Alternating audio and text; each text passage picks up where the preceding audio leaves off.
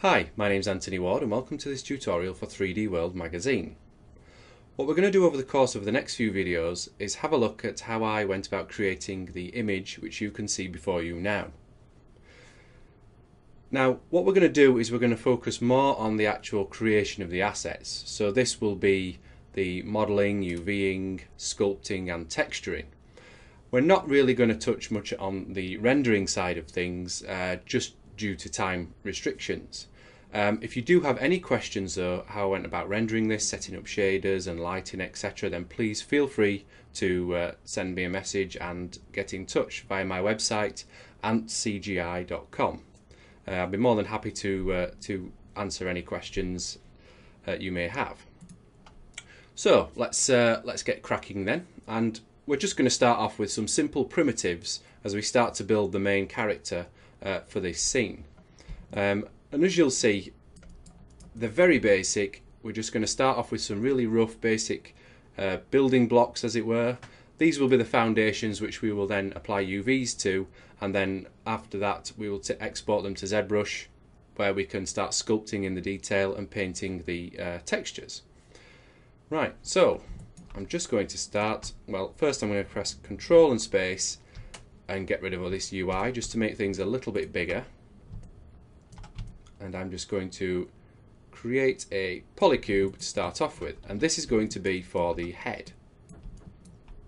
Now you're probably wondering why I'm using a cube for the head, and that's because I want to start with a sphere, but I want a sphere which is based fully of quads. If I just create a sphere, and as you'll see, I'm using the marking menus quite a lot to do this. I just find this workflow, it's quite quick and a lot more fluid, especially in the latest version of Maya. If we just show you this here, turn on a wireframe. You see, with this sphere here, we'll ultimately end up with triangles at the end. So instead of having that, now, yeah, we could go in and sort of delete every other edge, you know, and that will force these to be quads, but they're not very good quads. They're not very uniform. So let's get rid of that. So all I'm going to do is I'm going to go to Mesh and Smooth. Let's just open up the options. Let's just add one subdivision to start off with. So let's just increase that to 2. So what you can see now is we've got a sphere completely quad based, and that will be our starting point. So now we can just start to scale this up a little bit. We know we want his head to be wider, like so. And you'll notice I've got symmetrical modelling on. I'm pressing Control Shift and the right mouse button to bring up this marking menu here, and we can go to Symmetry. We have our symmetry options here. We can do it just by flipping across the x-axis, which it is now, but we can also base it on the topology as well, but just the x-axis is fine. So I'm just going to squash some of these up here, and then I'm going to go to Insert Edge Loop tool, open up the options and just make sure that edge flow is on.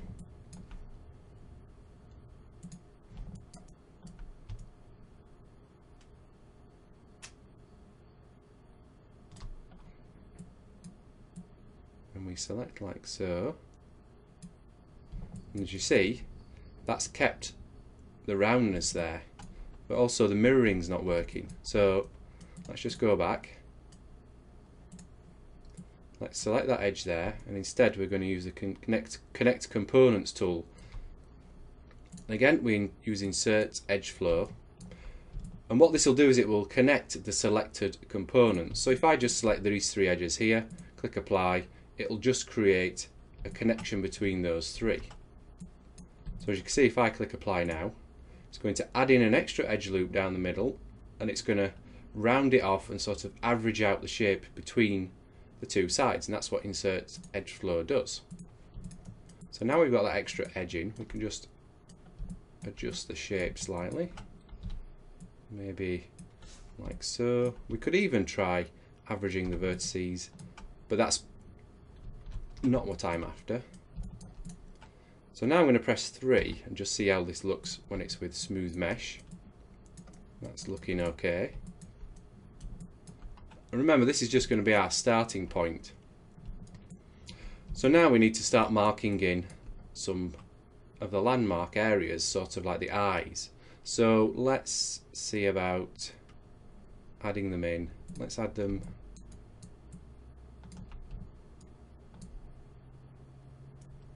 Let's just move this over. I'm just going to use a slide edge tool. But as you see, this is still a slight problem with the symmetry tool. Even though I'm sliding the edge to the left, it's also sliding the edge to the left at this side. So let's not bother with that. Let's just go in and create an eye. I'm just looking for the bevel tool.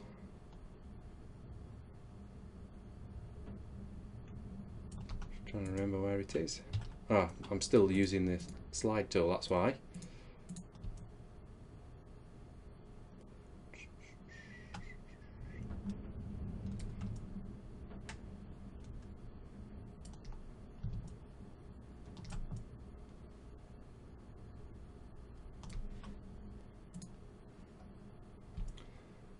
So it's actually chamfer edge, chamfer vertex, as opposed to if you had an edge selected, it would be bevel edge. So that's what's thrown me there. Just bear with me. It's early in the morning, so right. So chamfer vertex, as you can see, this has given us a hole to start working with. So let's just make that a bit wider, like so.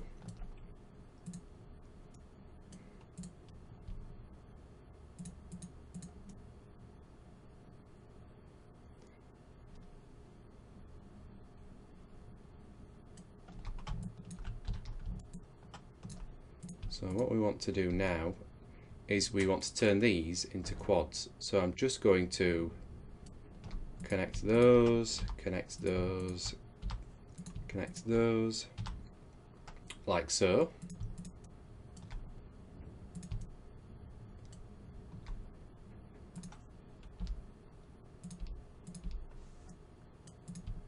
And let's just triangulate those.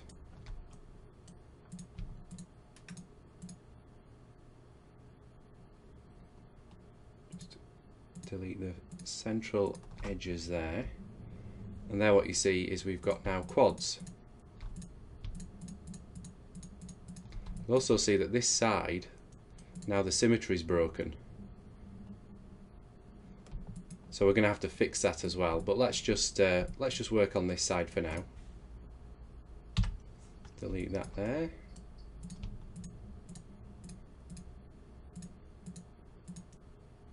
Just average those vertices just to soften them in, round them off a bit.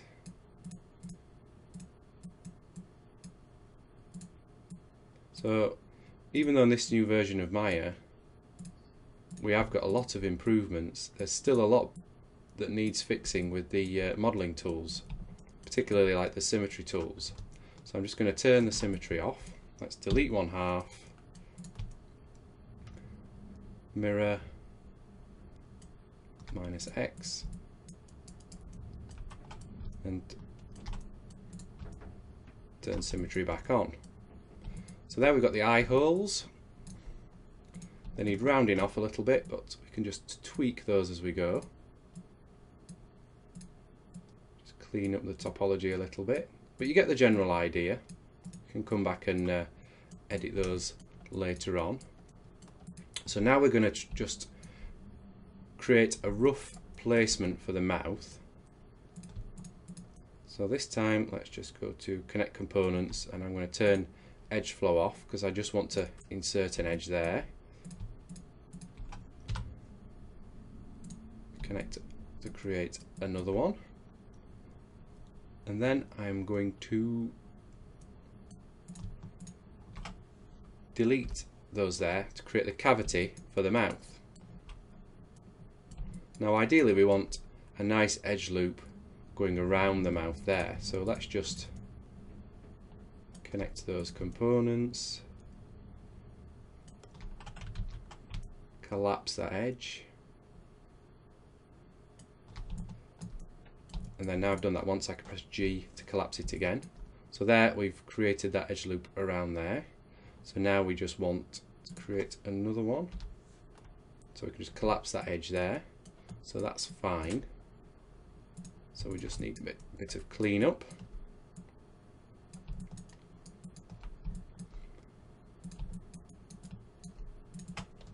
Maybe the mouth's a bit big, but we can just scale that in now. Adjust it like that. And then it's just a case of adding in more edge loops.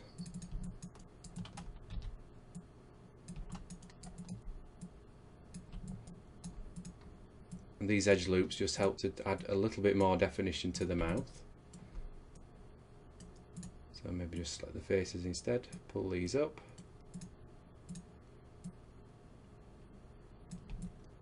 Like so. And now we can see the mouth, the bottom lip is just too far back, so we can just move that forward again.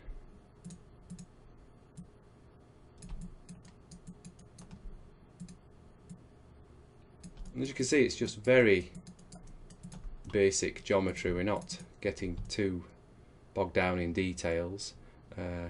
So for the eye we can just create another edge there just to add a little bit of a recess to give a bit of definition to the eyelids.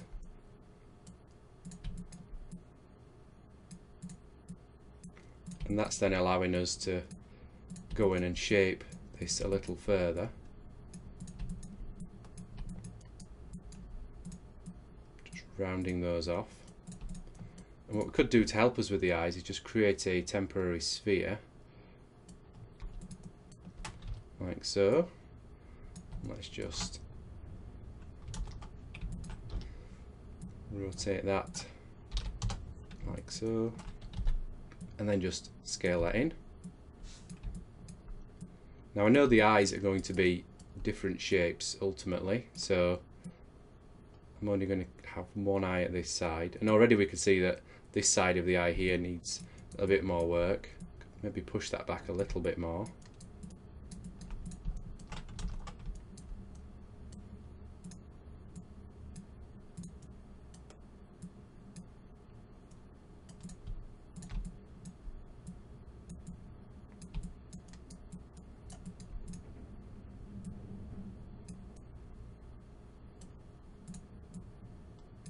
So now we're just tweaking these. I mean, we could, the geometry for the eye we could make live, which means that then the vertices will stick to it, but you know, we're working with such a low resolution model, it doesn't hurt to have to just go in, push these around yourself, and we can use the wireframe on this sphere there just to help guide us with our placement. If we want the eye completely round, we could just follow those vertices there. We could even snap them to them.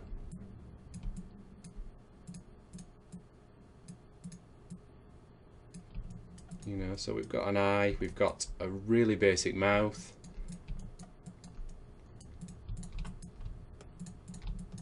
You can just go in and elongate the head a little bit.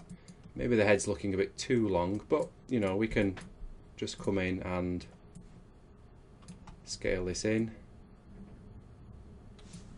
like so.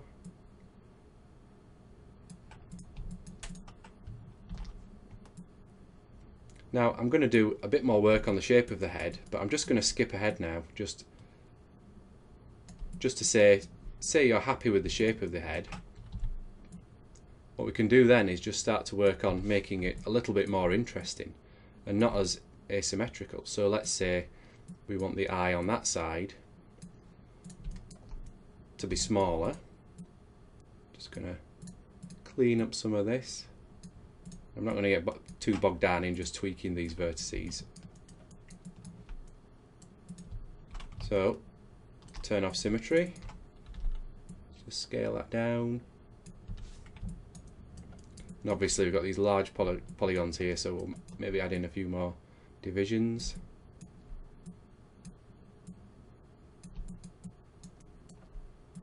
Just get that to fit roughly around the eye, and again we can just tweak the vertices to fit.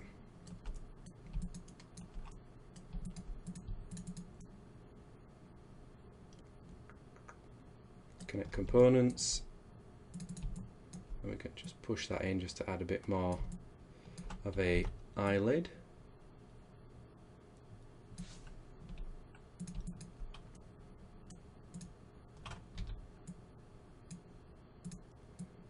So that's just very basically the head. So what I'm going to do now is I'm just going to pause the video, work on the head a little bit more, and then we'll come back and just block in the basic body and the scarf.